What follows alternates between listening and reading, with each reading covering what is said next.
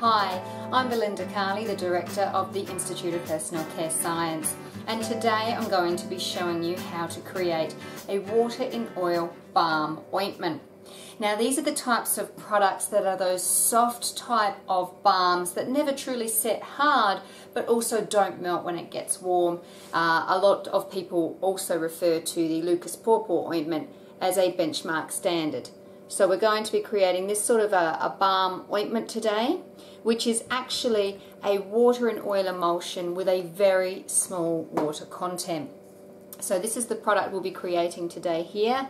You can see it's a semi-soft balm type ointment. It won't melt in warmer weather. It won't set harder in cooler climates. It will remain this consistency across all climates, and it takes some special ways of formulating it to make this type of product, which I'm going to show you today. So here I have the oil phase, the liquid portion measured out, and I just want to talk you through a couple of important selections I have in here. I've used caprylic capryc triglycerides. It's a very readily available lipid, medium skin feel. In here I also have cocoa caprylic, a very light skin feel lipid. This is very important because lipids are making up the majority of this formula. Now you can alter these and that will alter your skin feel, but what I'm creating today is quite a nice feeling emollient ointment. You can of course make it heavier with the use of more plant oils. In here I also have some apricot kernel oil, and I'm going to add some shea butter. Now these are considered relatively light feeling vegetable oils, and of course shea butter does have quite a light skin feel as well. Very important, and you'll see in the formula that we've provided that we've limited the butter content to 10%. Do not go over 10% butter content in this formula, because when you do, then you will make a product that is susceptible to high temperatures. It will start to melt, and that's because the butter has such a low melting point. So limit your butter input to 10%. Any other vegetable oils should be liquid, otherwise you will get altering viscosities in different temperatures, and that's not desirable. Now to this I'm going to be adding some allicel. Now this is an important ingredient because it's a water and oil liquid emulsifier blend. It will help stabilize the emulsion that forms. Next I'm going to add some glycerol stearate, and again this is a low HLB water and oil emulsifier, and because it's in a solid form it's going to help us build viscosity to this product while also helping to stabilize the water and oil emulsion that forms. Now I'm going to add beeswax. Now you can add other waxes. I'm using beeswax because it's quite a flexible beeswax, which gives you a very nice skin feel when you rub it in. It also means the end product has that real ointment consistency. If you use other waxes, make sure they're reasonably flexible. A carnauba or candelilla wax, for example, are too rigid, too hard, so you won't get that nice play time that you want from an ointment. Now you can increase or decrease the beeswax content. That will alter the end viscosity of the product, so that's up to you, and you would simply then make up the remainder with liquid lipids, so more or less vegetable oil to make up or alter that beeswax content. Finally, I'm going to add some lecithin. Now this is going to turn it a bit of a yellow colour. I'm adding it because lecithin gives a beautiful cushiony feel to the formula. It also has a low HLB value, and it so increases the pleasantness of the skin feel, and it also helps stabilize the emulsion that forms. So we've got a lot of stability enhancing factors in here which help maintain that viscosity over all types of temperatures, to give that same consistency whether it's hot or cold, so that the balm doesn't turn liquidy and also doesn't turn hard in cooler climates, and also remains stable over a prolonged shelf life. So this is all of our oil phase ingredients that we're going to be heating at the start.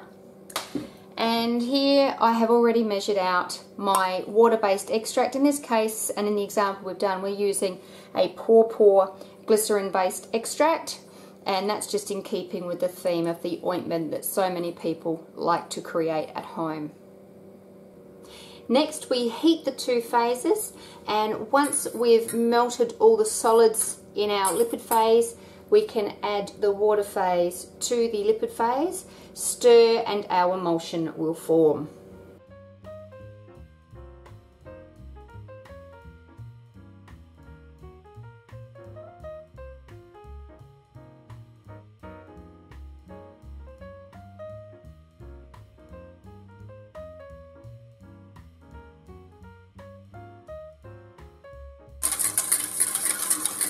Now, once combined, we remove from the heat, continue stirring, and as it cools, the emulsion will form. Remember to keep stirring gently as it cools. Stirring as it cools will not only help it cool slightly faster, but also make sure that the emulsion forms properly to stabilize the water-based extracts within the emulsion. Remember, we're creating a water and oil emulsion here. It's a balm ointment, so there's only a very small portion of water that we need to stabilize within the very large continuous oil phase. Now, one of the great things about this as well is that it means we don't need to worry about preservative. Where you are keeping that water-based input at 5% or less, you won't need a preservative. This will be self-preserving. If you do increase either the extract or water content above 5%, you may start to need a preservative, so include one in your formula to suit the formula that you're creating. But where it's 5% or less, there is not enough available water in the formula to allow microorganisms to grow, so it will be self-preserving.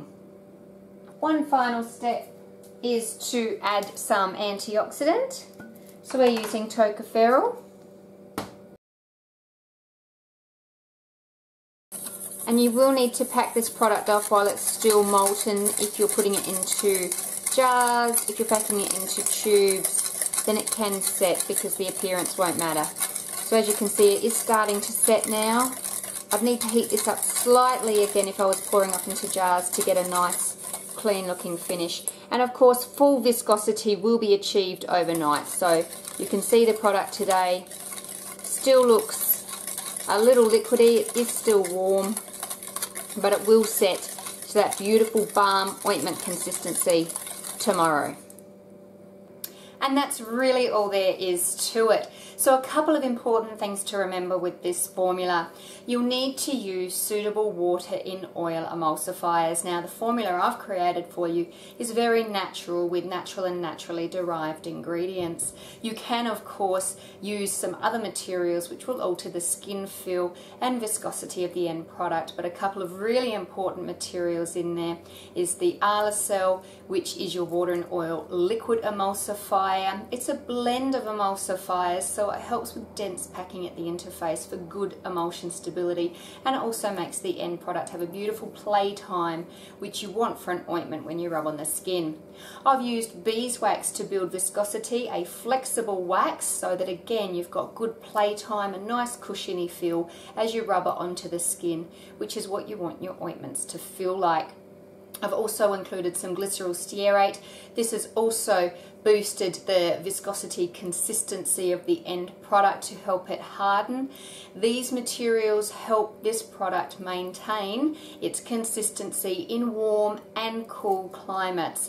So you can alter the beeswax input slightly or use another wax of a similar melting point to beeswax. Again, I recommend if you're going to change the beeswax for another wax, select one that has a bit of flexibility in it so that you get that nice ointment consistency when it's rubbed into the skin.